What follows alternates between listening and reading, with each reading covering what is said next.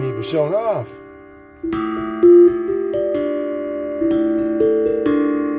So Whipplery and Wub seems to be catching on with a few people. And the censors don't seem to know what's going on. So we're going to chat a little more this morning. Yeah. So much for my musical talent. It's not much, but it is what it is. Hi. Somebody made a comment the other day about, of all things, my other hat. My plain old hat. My leather hat. I have other hats. We all do. We wear lots of hats. We wear lots of garb. Uniforms. Give us a special look. Might be intimidating to some. How you doing, Suzanne? Yeah, some people, they have a problem with this. What's the problem? He's different. Well, what's wrong with different? I got cock feathers in my hat. Not to mention a feather I didn't even know what sort of bird it came from, but it's a pretty bird. What's going on? It's a new week. A new month. A new chapter. How you feeling? You're part of it. It's time, you know. For a lot of you, it's time for you to go ahead and wake up. It's time to go ahead and wake up and smell the roses. So what happened to my... Wow, man, I just totally lost my visual. Isn't that something else? Took my hat off and it couldn't focus on me. Wow. Now, Nancy, glad to see you. Thank you. I love my hats too. I've worn a lot of them over the years. At one time I had a business where I wore 50 hats. You know that? 50 hats. How do you wear 50 hats? Well, let's just say you're the owner of the business. And you also happen to be the guy who's doing the buying for materials. You're doing selling. You're doing the bossing thing where you got to go around and tell people what to do. A lot of times that means you got to be also doing some painting and instructing people on how to paint.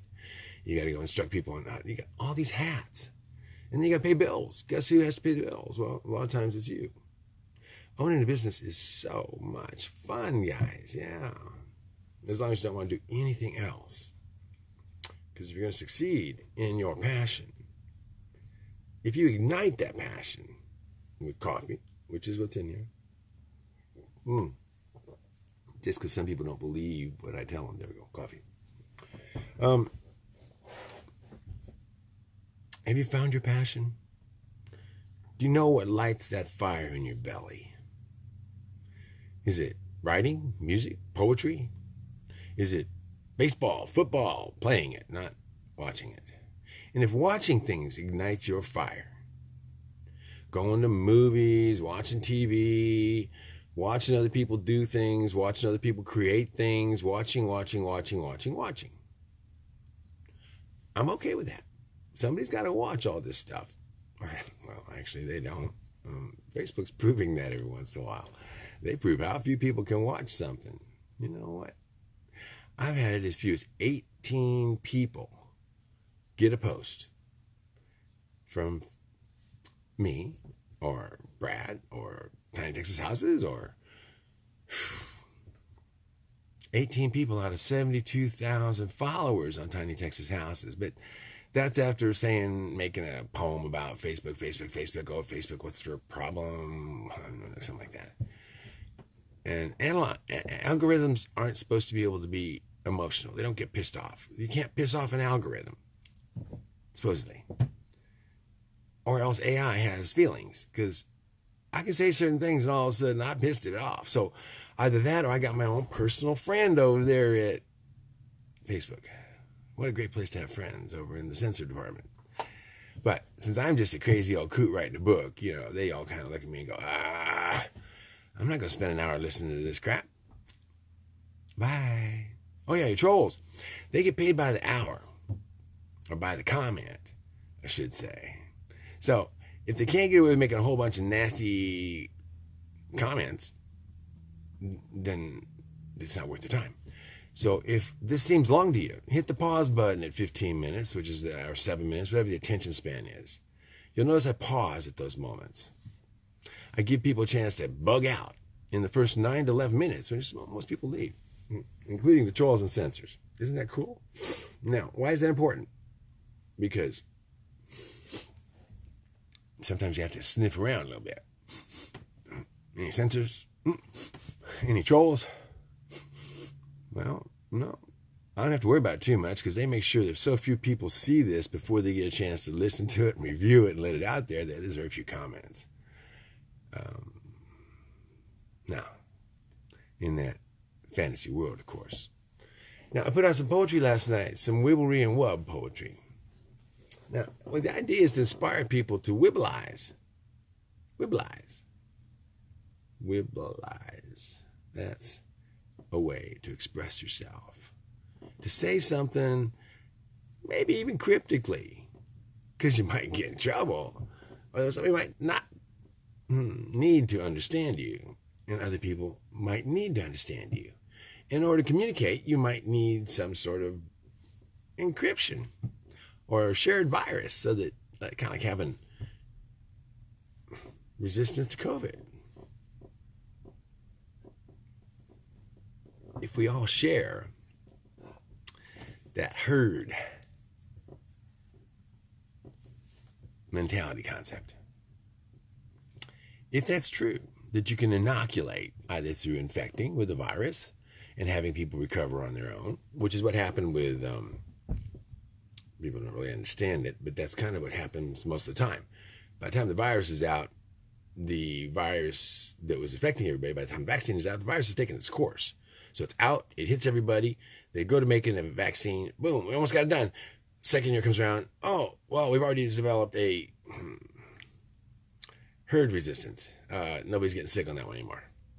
Yeah, but I just made $1 billion worth of it, man, and our organization is responsible for selling that. So we now will require you to use it up, or we'll look bad. And you doctors, you gonna keep your license? You better dish this stuff out. I know. It gets a little bit creepy when you start adding in that. Oh, never mind.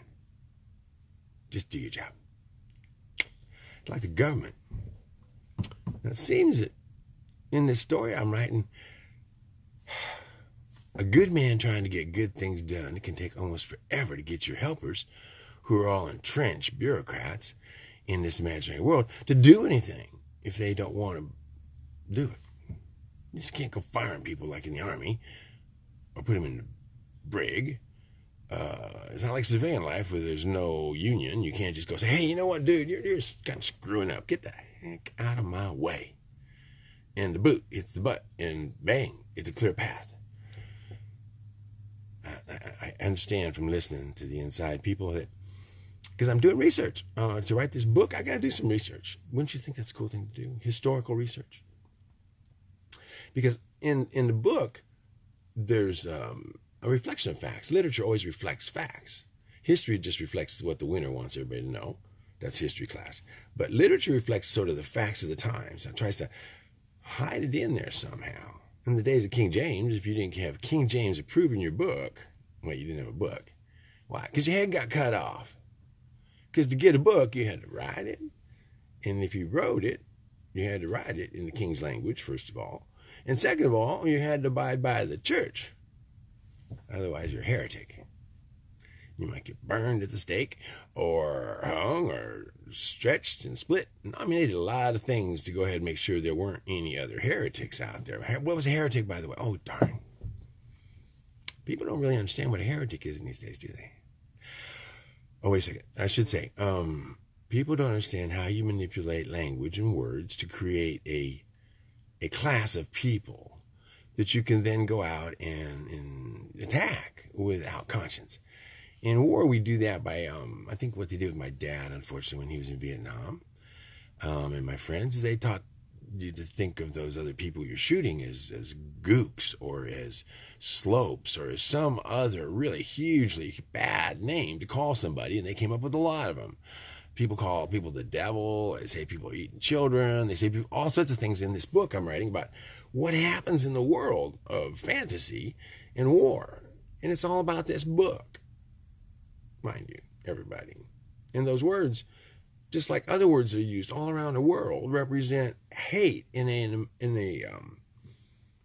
you might say, a directed format that picks out a certain person or race. I've heard the horrible things said over time, and I've been called some pretty bad things. I've been called a kraut. I've been called, back in the days when we had problems and I was at school, man, there was a big problem between blacks and whites. In fact, in those days, they didn't use the word black. They used another word that I won't even use today, but I will say that it started with N. And why do I say I won't use it? Because I'm not allowed to use it. I'm a white person. But I'm also a black person in a white skin. I was born and brought up in the Army. There's no color in the Army. You're side by side with whatever color man it is. He is your buddy. He is your platoon leader. He may be your captain. You are equal human beings. Now, it wasn't always that way. Trust me. I'm not naive about the fact that there's always a problem. For right now, you're better off being racial minority in the military than you are being a female in a man's world out at war. I'm sorry. That's where the problem lies. And so now you're going to mix it up. You can't even protect the females in a male environment because men can't control themselves when they're young, apparently. And they don't prosecute. Yeah. I know, let's get it back on a lightweight subject, right? Why do those women come back and end up on the street? Why do those women end up with PTSD from what happened to them from our side?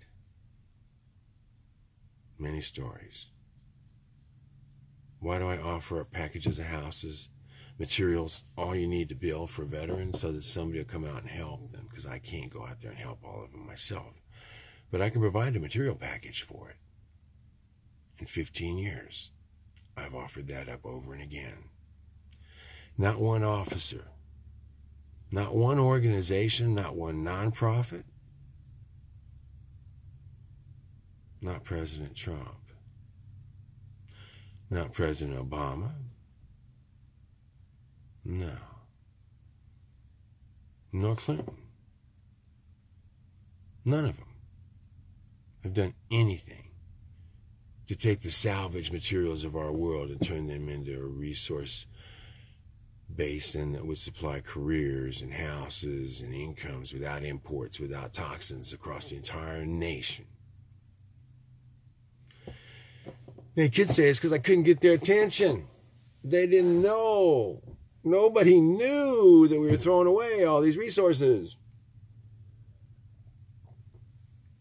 In spite of my screaming in the night, that's what it feels like when you're shadow banned and censored. We're selling cast iron to China for $60 1,000 pounds, and I can't drive it down the street from where I'm at to San Antonio for $60 1,000 pounds. How does it manage to go ahead and be worth it for us to not dig up iron ore and not have to go ahead and smelt it to make iron? And once that's all done, and it still even looks like beautiful objects, but once that's done, we're going to go ahead and sell the final product to China for less than I can dig it out of the ground as iron ore, for less than I can smelt it just for the cost of the heat to do it, or the equipment to do it on. We did all that in Pittsburgh. We did all that in Philadelphia. We did all that up north when we had an industry in our country. And now we're going to give them all the product for dirt cheap nothing, let them build an army bigger than ours out of it, and send it back as what? Toys?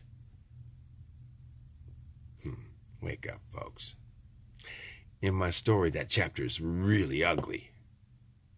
It's a really ugly chapter. What happens when you pile up a whole bunch of weapons all next to each other? One sees these guys, they got a big pile, and these guys got a big pile, and here's another big pile, and here's another. You don't want to waste all that money and not use it, do you? Not a general. Goodness gracious. My fireworks stand, man. You can't take away my fireworks stand until we shoot the fireworks off. Yeah, but you're going to kill millions of people, man. You're going to destroy the environment. The whales, you're going to blow their eardrums out with all that high solar stuff. And I mean, my God, can't you think about, nah, man, we got a war to fight. Get out of the way, soldier. Yeah, I was a soldier. And if you are a soldier, and they say get out of the way, you damn sure better get out of the way. You stand in front of a general, and you say, sir, I disagree. And according to the Constitution, I put you under arrest for treason, general. And he'd go, excuse me, do I see a private or sergeant? Who the hell are you? President. I'm president. I said, who the hell are you? I'm president of the country. Dude, let me clue you in. We're allowing you to be president of the country, and your family's alive. Isn't that cool? And they're going to stay alive. Because you're going to listen instead of talk so damn much. You're causing a problem. And in the book of Wibblery and Wub, they come to this guy and they say, dude, you either shut up or you will be alone having watched your family die. And walk away. You heard that, hadn't you? Walk away. Unfortunately, more people need to walk away in some cases, and less people in others. Now, luckily, this little fake story, this Wibblery and Wub about a little boy who grows up, this poor boy with no hope of doing anything in his life, beaten down, different, challenged with a broken back, challenged with all sorts of illnesses, challenged with drunks, and all the other things that come in life. To prepare you? Why? Prepare you. Well, if you're going to write a book, you better have a whole bunch of archetypes. People you can write about. Not real people. Just what some people can be like. You know, they can look good. They can have a nice smile. They can even have the look of caring for you in their eye. Now, how do you work with a salesman who's very good? I also studied sales when I was a salesman years ago. Tom Hopkins, I highly recommend him. One of the leaders in the world of sales, how to be successful at anything and how to be happy at it. Before him, Zig Ziglar, and I mean, a long list. I studied them all.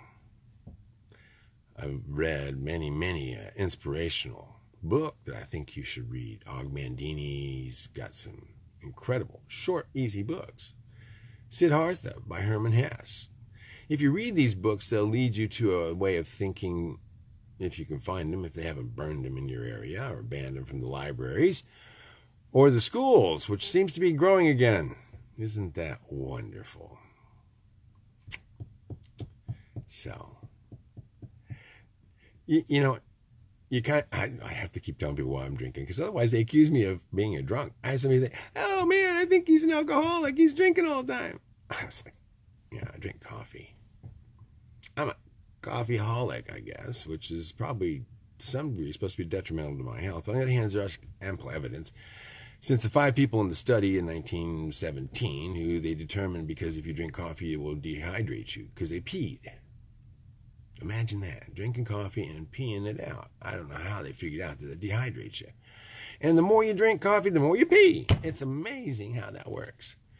On the other hand, there's also some extremely good information out there. Studies that show that coffee helps your memory, helps stick, especially if you take it when you go about to go to sleep, when you're waking up. it kind of kicks you into higher gear and allows you to store memories and process information at a higher speed. Now, considering I like to process at extremely high speeds and slow down dramatically in order to be able to communicate with people, I know I'm not slowing down much. Luckily, I lived in Michigan where we get to go 320 words a minute and everybody goes, huh? In the South, I thought I had a speech impediment. Now, imagine if I had a mask on, guys. You'd be missing my smile, missing my face for the most part. You'd be missing my nose, my mustache, my beard, and I'd probably be going, trying to keep awake because I have trouble breathing underneath that mask. And it's not psychological. Well, in some sense it is. You get less air, you get hypoxic, it affects you psychologically. You can't think as clear. See what you check on your meter, your little phone. It has a little health check on there. Check it. See what you're doing. What's your oxygenation of your blood? Should be 100, 99, 98. Anything under 98, you got to start thinking about what's wrong with me. Now put your mask on. You're going to go, what's wrong with me? And if it's under 90, OSHA's going to go, what's wrong with you? Get out of that environment. Get some oxygen. Now, you think more people check that. They're living in tiny boxes called those, tiny houses on wheels, that have 6,500 gallons of air, and they're consuming that air at a rate of 500, 600 gallons an hour if they're sitting there idle. And it's cold as crap outside, and they got the heater going, and there ain't no damn insulation to speak of, so they can't open the windows. This is a health alert for all those bozos in boxes with heaters in the cold, thinking they did a wise thing with that brand new vehicle you bought for $90,000 and some dollars or some other stupid price that you could finance because it's called an RV, recreational vehicle. What's that mean, folks? Please, this is the part you pass along to your friends before the censors get hold of it because they don't like me talking about this shit. All right, in that house, you have 6,500 gallons of air, probably tops, after all your crap is crammed in there and all the stuff is put inside the box. And that's assuming it's about let's say a typical box on wheels they're selling is 8 foot wide, 13.5 feet tall, 20 foot long, and that would be 6,500 gallons of air available to you. If you seal all the windows up, you got an air exchanger. It's called a fart fan, typically, because they won't bother to spend the good money it takes to put an air exchanger that captures the heat as you blow the air out of it and heats up the air as you suck in the freaking cold air from outside and pump it back in so you got something to breathe. I talk about breathing air. You do have something to breathe. And excuse me, don't let me for a moment tell you you don't have something to breathe. You have endocrine disruptive compounds, politely known as, of course, EDCs. And they mimic estrogen. So, honey, if you ain't getting enough estrogen, you just go ahead and move into that new tiny house with vinyl in it. Vinyl, maybe blinds from Walmart or whatever. That outgasses endocrine disruptive compounds. You breathe them in, you got more estrogen. And guys, if you want more estrogen, guess what? That's what the girls have in them naturally. And you tend to have testosterone, which you're going to have less of, and balance it with estrogen and maybe be a little more emotional. Now, but the bigger problem is not that. There's also formaldehyde out of anything that's less than 5 years old coming out of that wood as you heat it up and dry it out. And there's also other chemicals you're curing out of those materials, including plasticizers. Oh, they're wonderful things too. You feeling like a little plasticky lately? Got little bags under your eyes? You got evidence perhaps of being a little tired, not sleeping well, because the electromagnetic radiation out of the sidewalls reaches 16 inches out of the sidewall from the wiring you have in there, or running under your bed for the lighting. And that 16-inch field, if you take an energy meter and you can just put it up next to it and you can sense it. Electricians use them all the time. You just put it up there, it turns red as soon as you get near the outlet. Well, put your head next to that, like you do at night with the bed, and your pineal gland gets fried. I mean, hot. Because it's under radiation. It's under electromagnetic radiation all night, so it can't produce melatonin. It thinks the lights are on. It's not sleeping. If you don't produce melatonin, you can't sleep well, can't dream well, can't reduce your inflammation, can't heal. That's great if you want sick people, isn't it? So why would you wire 16 inches off the floor where your head sits at the wall where you put your headboard? Because most people are stupid enough to don't know anything. I say stupid because I'm going to tell you this is a problem. And what are you going to do? Stupid is you go back there and sleep with your head against the wall tonight instead of your feet.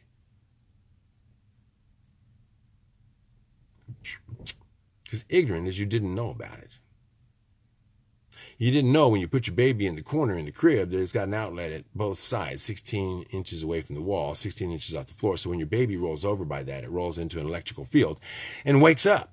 And suddenly going, why is the baby crying? And you pick it up, you carry it all around the room, and you lay it back down in the crib outside that little realm, and it rolls back in there, and oh my God, you really do have a problem. It's invisible. Now, take your meter, your radiation meter, and stick it over there. Now, if you for 1 minute don't think you're the most complex electrical computer on the planet, a biocomputer, if you don't ground like everything else, a car, a phone, anything needs battery, you're going to have a problem. If you put all sorts of ugly chemicals inside the body through your lungs into your blood directly because you don't have oxygen, it's going to grab anything it can left. It's going to scrub whatever you're breathing. I'm going to finish up that little conversation because most people don't understand. 500 gallons of air an hour for you alone in a single night, 8 hours, is 4,000 gallons for the math wizards who can't do math in their head anymore. Now you get excited and boyfriend there, girlfriend there, wife's there. And the two of you are giggling, laughing, drinking a little wine. That's 750 gallons an hour each. You just burned another 1,500 gallons with two of you now instead of one. And in 2 hours, you're probably 3,000 gallons into a limited amount of oxygen. But you're really getting kind of giggly and laughing, a little bit of wine. So you get up in that loft, that little coffin loft most of them have. 3 foot high, 4 foot high. Don't bang your head, please. And you have mad passion for an hour, and you burn up another 2,000 gallons of air each. I mean, mad passion, not just regular old passion. Mad passion. One heck of a night and you fall asleep. 2,000, 4,000, 5, 6, 7,000 gallons so far out of a 6,500 gallon supply. You're doing really good, aren't you? And where are you getting new air from? Did you open the windows up and freeze your ass off while you're doing that because your ass is so hot? No! Too cold out there. Didn't you see? It's 47 degrees below zero wind chill. Why am I going to open a window up? I had icicles this long out of the top of my school bus when I woke up in the morning. It was 6 degrees and my heater broke down. Now, where's this going to? So you wake up in the morning 5 or 6 hours later, you've now breathed in while you're sleeping, 5 or 6 hours, 1,000 gallons an hour. That's another 5,000 gallons. Where'd you get that from? Oh, you didn't. So your little oxygen star, been breathing in some oxygen poor fuel for the body. What are you going to breathe instead? Well, let me see. You got the formaldehyde you've been through the plasticizers, you've been through all there is carbon dioxide left. Monoxide, I mean, nothing good, in other words, right? Junk. Well, I said monoxide because what? You wake up, you're a little bit drowsy. Man, I should feel like Superman. I just had that night and mad passion. I'm going out there, right? Oh, yeah. No, I'm going down to get some coffee, turn on that propane, and I'm so tired I don't even pay attention. It's burning blue, but it comes on. And no, it's burning orange. Shit, I didn't pay attention. So it's burning orange. I still put my coffee pot on there, and I go back up and take a little nap with honeydew, right? It may be a long nap. Because the reason that's burning orange instead of blue is because you haven't got enough oxygen to burn the flame blue like it should. So all that outgas and chemicals is not burning what's left in the oxygen. Guess what? It's going to make that flame happen. There's a chance the flame will go out. If it does, you got propane going in there now. It's going to be a long rest before you wake up from that nap. Assuming it burns, you wake up, you get down to get your coffee and turn it off. I always have the next question. How'd Junior do downstairs last night? That baby or two babies that you decided to move into that house so you could save money and have that homestead out there in the middle of nowhere in a recreational vehicle that by law, by federal law, if you got that RV rating to get that financing, that vehicle, you cannot legally live in it for more than 48 hours at a time. And if some authority that decided to be really draconian wanted to enforce that, all you guys living in RV parks, you can't live in those RVs. All you people living out in homesteads and RVs, that's 48 hours. How are you doing that for the other time in between? And how much time in between? Well, that's kind of determined by whoever says you can't do that. And for those of you who are living out there with that camping permit in Colorado and spent 5 years building your homestead, oh my God, I'm so sorry to hear from you. They stopped giving out camping permits. So you need to move. Think about this, people, as we downsize. If we don't have some unity here, we're going to get regulated right out of being able to live off the land, grow our own food, and get off the grid by choice. What happens when they take away your choice? In that book of Wibblery and Webb, why? they don't. Why? The whole world saw what was happening in America. And they went, holy moly. I hope they make it. Because if they don't, if freedom can't survive in America, if you can censor anybody in America, then that's not America anymore. That's the Orwellian version. Some writer created it. I read about that once. I believed it wasn't going to happen in 1984. I opened the first cyber cafe in 1996. And what's happened since then? If I'd have said this was going to happen in 1973 in a book, 40, they'd throw me in an insane asylum. So I'm going to go ahead and publish some of that book now. Parts of it. Hope you all have a great day. Yeah, the Tesla house batteries, there's all sorts of things we need to watch and pay attention to. Whenever you use something that's extremely, extremely hazardous waste when you're done, lithium, and you get done with it, and you throw it out there, don't pay attention to it. Lithium batteries all over the place, just like billions, no, trillions of masks that are just strangling all sorts of animals. It is a biohazard to depend upon chemical storage of energy. All you out there think that's the solution, get over it. It's just like solar panels, and it's just like nanotubes that we now have in our blood, most of us, some sort of nanocarbon tubes or otherwise that are a byproduct that we're told ahead of time. When those things break off, they become razor blades for everything downline that eats them. We have biohazard nightmares coming out of technology, guys. You think we had pollution before? You don't understand what's inside all these little computers and phones we're using. You got no freaking clue. You have no idea what the damage from 5G is yet. A weapon. Excuse me. Am I repeating myself?